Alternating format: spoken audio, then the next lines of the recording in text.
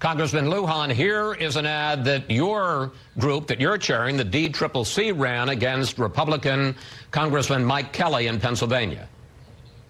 2010, car dealer Mike Kelly is elected to Congress, and while there, his worth increased by millions. So it's no surprise he helped give special tax breaks to car dealers like himself. But, Congressman, the specific group you cite for making that report, the Center for Responsive Politics, says, in fact, his net worth has dropped dramatically during the time in office. It hasn't risen.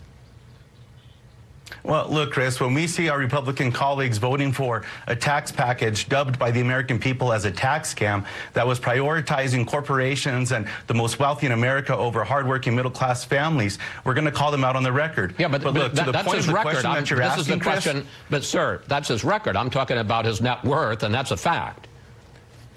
Well, look, to the point of your question, I think that all committees and all spenders out there that are investing in campaign ads across the country, that they need to be respectful of that tone. But I would agree with Steve that when we're looking at voting records, that I think that that is fair game as well, and that we need to make sure that we're all looking to see how we can make sure that we're having a better conversation with the American people, whether it's the last 9 days of this cycle or going into next election as well.